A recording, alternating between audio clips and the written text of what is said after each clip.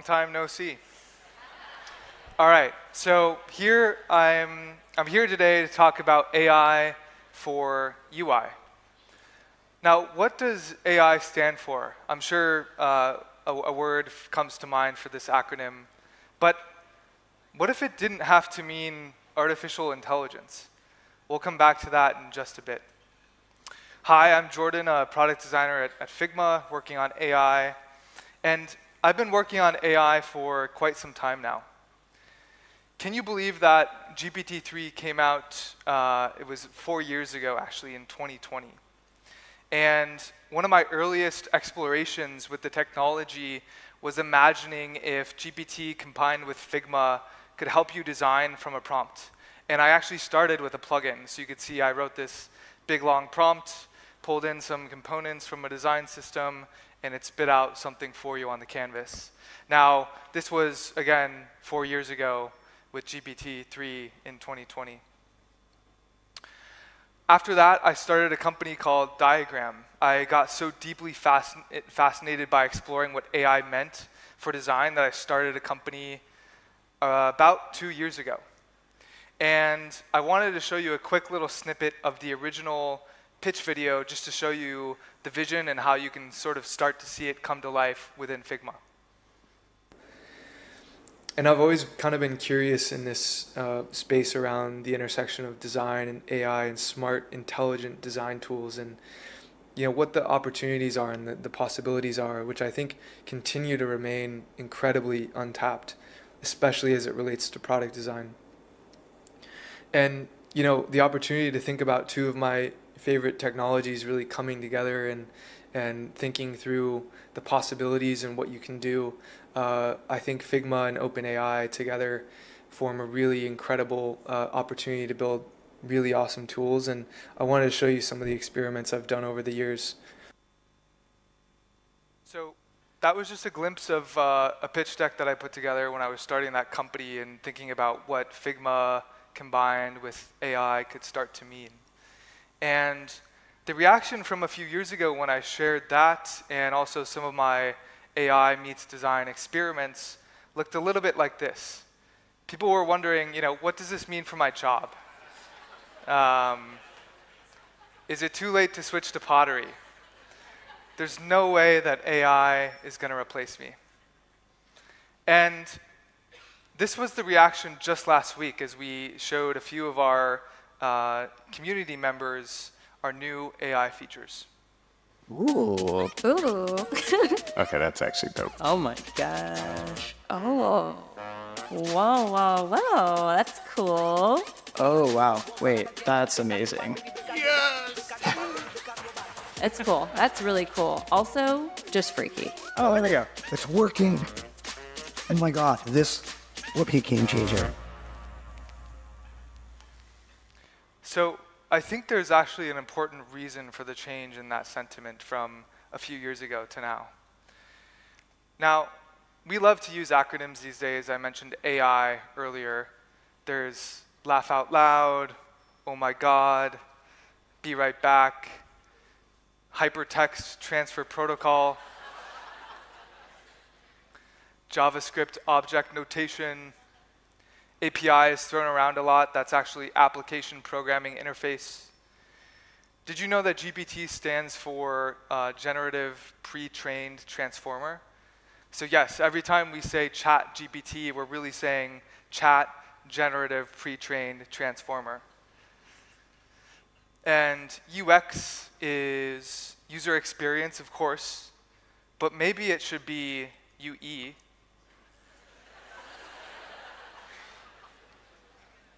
CTA, of course, is config's totally awesome. Which is true, but also known as call to action. And UI is user interface. And the name for the redesigned Figma is UI3, or user interface 3. And you saw it earlier, and it's really beautiful. Now, what about AI? What does AI stand for? Well, to most, it's artificial intelligence. unless you're Apple, of course, then it's Apple intelligence. And I asked ChatGPT, what is AI? And it said, it's the development of computer systems that can perform tasks typically requiring human intelligence, like learning, problem solving, and decision making. But what if it didn't have to mean artificial intelligence? What else could it mean? The original founding vision of Figma was to eliminate the gap between imagination and reality. And with Figma AI, we're getting even closer than ever to realizing that vision. And so, what if instead of artificial intelligence for AI, we thought of AI as augmenting our imagination? This really deeply resonated with me ever since James Buckhouse shared this from a talk in a blog post. AI will not mean the death of artists, intellectuals, or anyone else. Instead, it will mean our rebirth, but only if we make it so. Here's how. We must stop thinking of AI as artificial intelligence and instead think of it as augmented imagination. And so, what if we embraced AI not for the technology, but rather for what's possible? One of the things I've always found is that you've got to start with the customer experience and work backwards to the technology. You can't start with the technology and try to figure out where you're going to try to sell it. And I've made this mistake probably more than anybody else in this room. And I've got the scar tissue to prove it. And I know that it's the case. And as we have tried to come up with a strategy and a vision for Apple, it started with what incredible benefits can we give to the customer? Where can we take the customer? Not starting with, let's sit down with the engineers and figure out what awesome technology we have, and then how are we going to market that? And I think that's the right path to take. Building AI is really challenging. You need to understand what the technology is capable of and not just do the simple thing or the easy thing that you know AI can be good at, and balance that with your intuition for problem solving.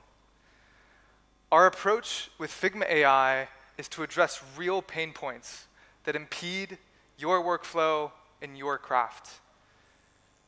And there's this other acronym, the last acronym, I promise, which is AGI, or Artificial General Intelligence.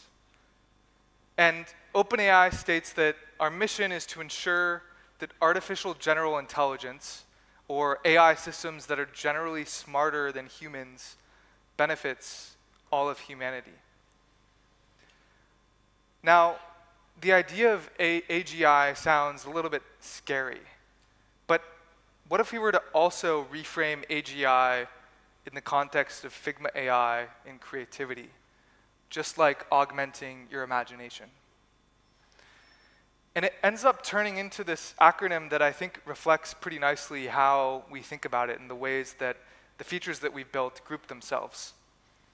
So, AGI for Figma: automation, generation, and iteration.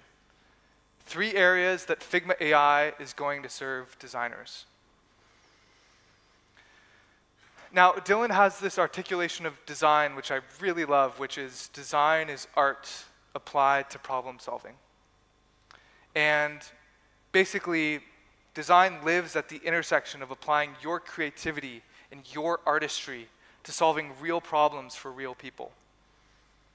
And AI inside of Figma lives at this intersection of features spanning automation, generation, and iteration. As you saw earlier today, from wiring up the first version of your prototype, to automatically filling placeholder content, to translating entire designs into different languages, to making an app to see if I should taste durian or not, Figma AI spans many parts of the design process, starting with automation. Automation are the types of things and features that help you stay in your flow state so you can focus on your craft. One of the most tedious parts of Figma that I, as I said earlier, never ever do is name my layers. And with automation, we think we found the perfect use case to apply a real pain point and, frankly, a meme in the design community to AI. So in this case, as you saw again, renaming layers. AI can understand the parts of your design that otherwise would have taken you quite some time to work through a really lengthy layer list and automate that process for you, finding a pain point and solving it through automation. Another one that you saw earlier, a tedious process in Figma, is getting started with wiring up an interactive prototype. And we found this really cool way for AI to understand the different parts across your designs to do an initial first pass of a prototype for you. So you can see, once again, it's drawing noodles one by one, connecting the dots. And again, automating a first pass of something that would have otherwise taken you quite some time.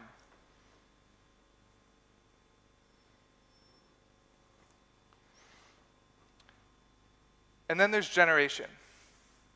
Generation is core to making design accessible to all and inspiring you with new ideas and directions.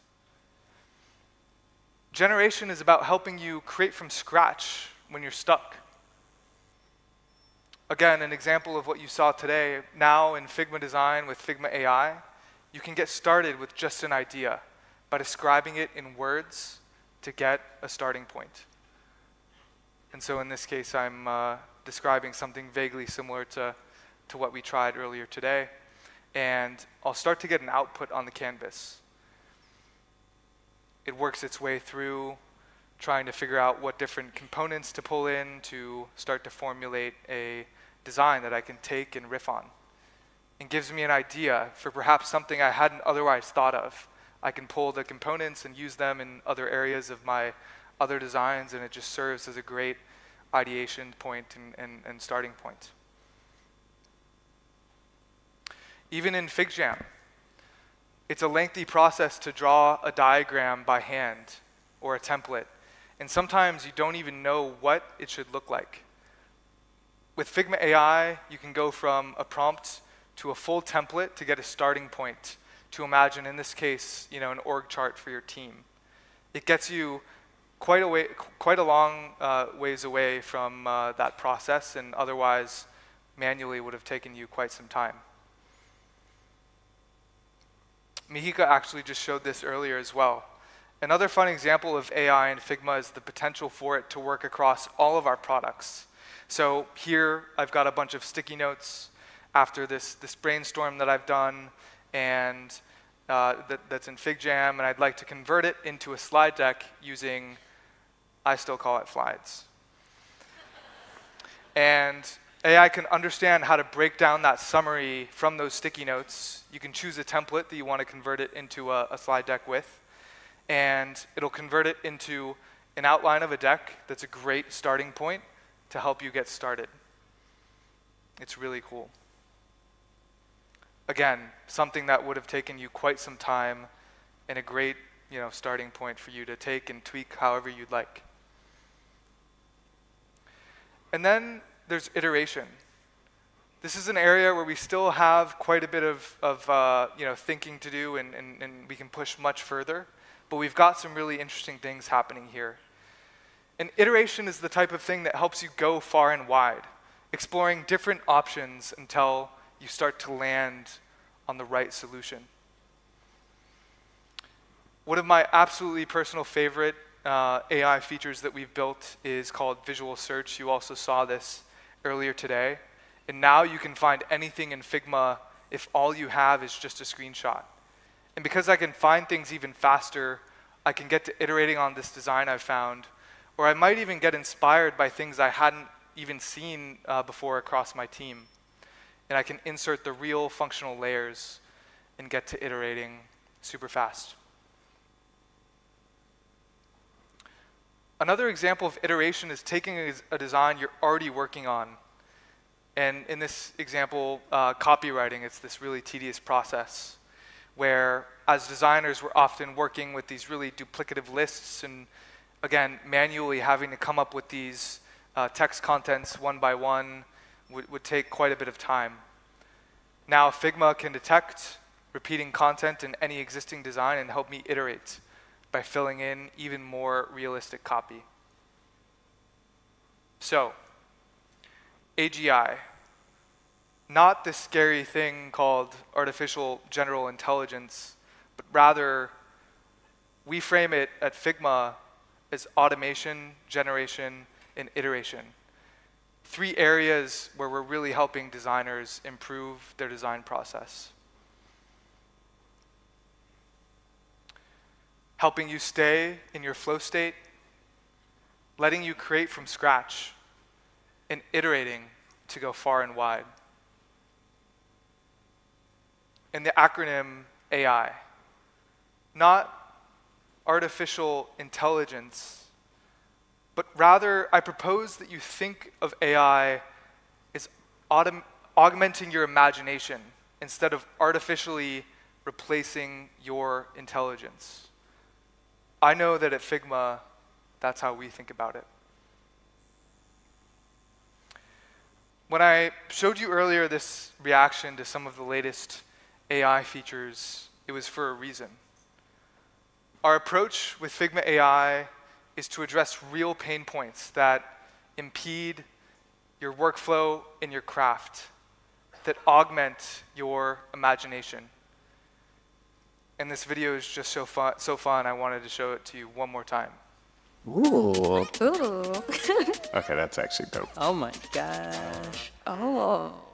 Whoa, whoa, whoa. That's cool. Oh wow. Wait, that's amazing. It's cool. That's really cool. Also, just freaky. Oh, there we go. It's working. Oh my God, this will be a game changer. Thank you.